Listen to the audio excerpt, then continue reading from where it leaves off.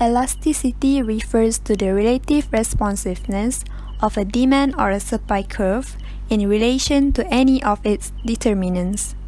We can also define that elasticity measures the responsiveness of one variable to a change of another variable.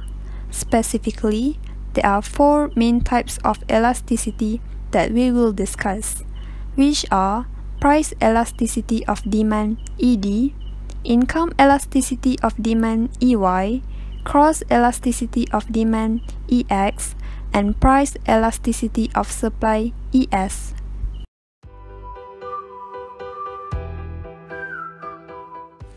First, we are going to see the price elasticity of demand.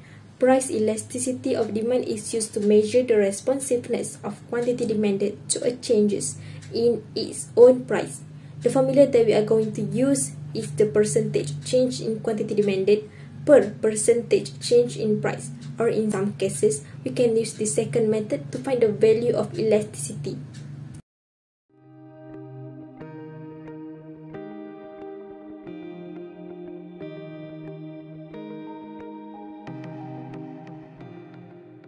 This is the degree of price elasticity of demand. First, for perfectly inelastic, quantity demanded does not change like the price change. For example, quantity demanded of medicine remain the same even though the price increase. It is because actions cannot change their consumption based on price. The value of price elasticity of demand is equal to 0.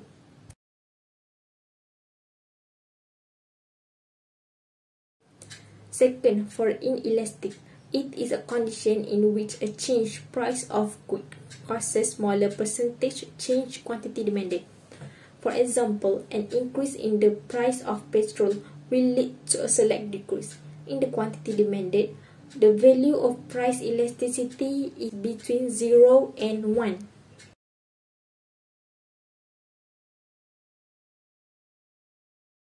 For the third one, in unitary elastic, is a conditions which change in the price of good equal change in the quantity demanded.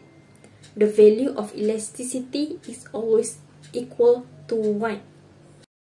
The next one is elastic.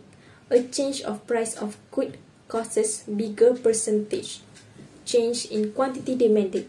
For example, when the price of chocolate increased by 5%, the quantity demanded for the chocolate will fall by 10%.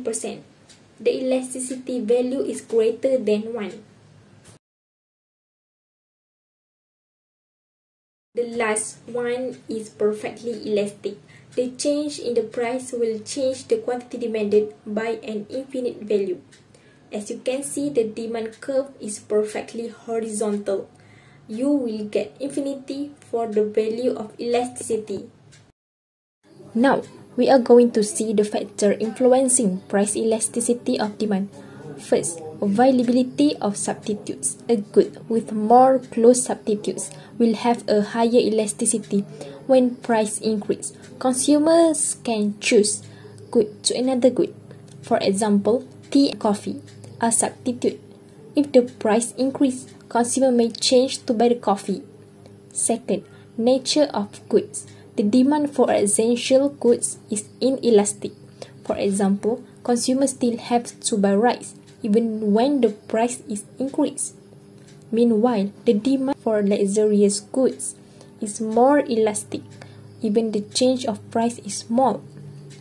There is a large change in quantity demanded. Consumer can choose to stop buying delicious food if they want. That is consumers' habits. For consumers who are habituated to food like cigarettes or coffee, the demand will be inelastic because it becomes an essential item to them. As a result, smokers, they want to smoke, no matter how expensive the cigarettes are. Next, joint demands. For complementary goods, the elasticity is linked in a similar way. For example, if the demand for bread is elastic, the demand for jam also become elastic and vice versa.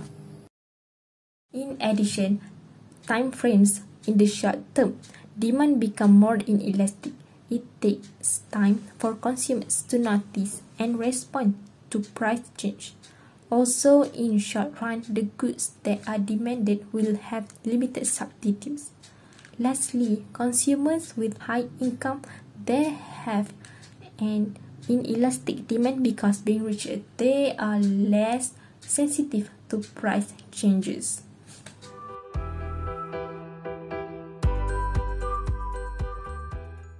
Income elasticity of demand.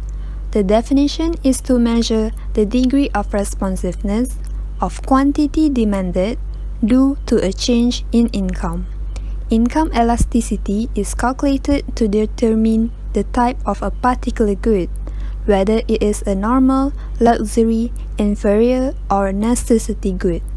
The formula for calculating income elasticity of demand is EY equals to the percentage change in quantity demanded of good X divided by the percentage change in consumers' income. In income elasticity, there are 4 degrees of responsiveness. First, inelastic income. The type of goods are normal goods like food and clothing.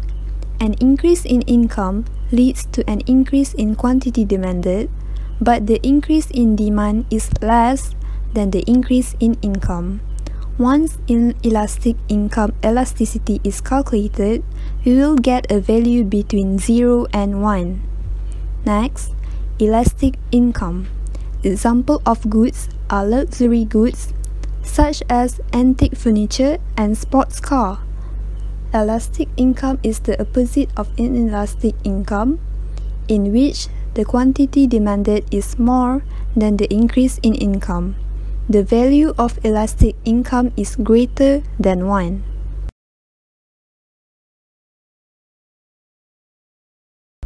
Moving on to negative income elasticity. Type of goods are inferior goods. For instance, low-grade potatoes and broken rice.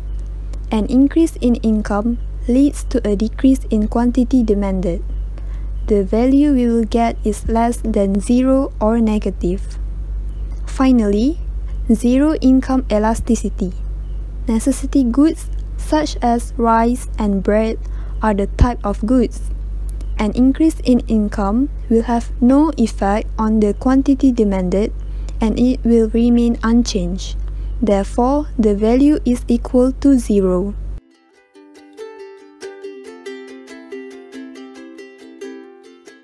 Next one is cross-elasticity of demand.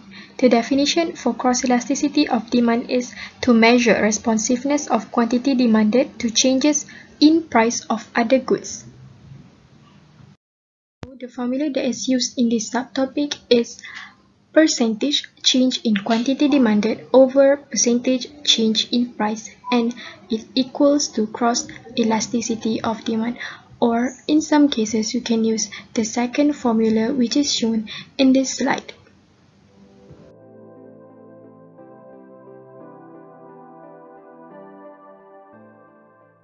Moving on to the degree of cross elasticity of demand. The first one is complementary good. The cross-elasticity value for complementary good is less than 0. This is because when the price of a good decreases, the quantity demanded of other good will increase. So for example, we'll have cereal and milk. The next one is independent goods. The value of cross-elasticity for this one is equal to 0. A rise in the price of products will not change the amount requested for another product because both commodities are not linked. For example, cereal and pencil. The last one is substitute good. So the cross-elasticity value for substitute good is more than 0. So when price of good increase, the quantity demanded of another good will also increase. For example, is butter and margarine.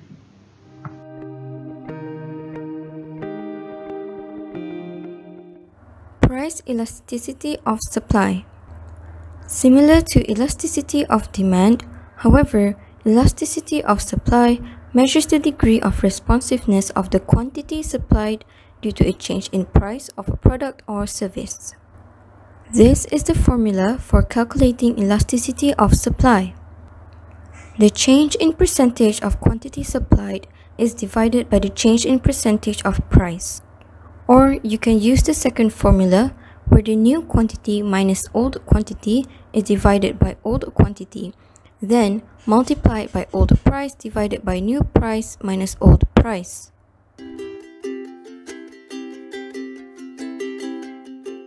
Degrees of responsiveness in price elasticity of supply is where we look at the shape and slope of the supply curve to determine whether it is elastic or inelastic.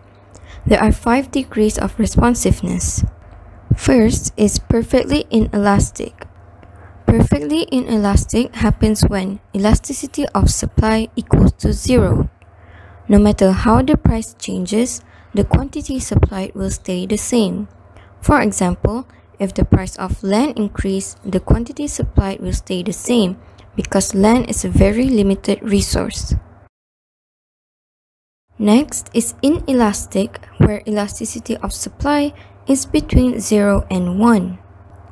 A change in the price of a good causes a smaller percentage change in quantity supplied. For instance, the quantity supplied for nuclear power will only increase by a small percentage despite the large increase in price, because nuclear power takes a long time to be made and processed.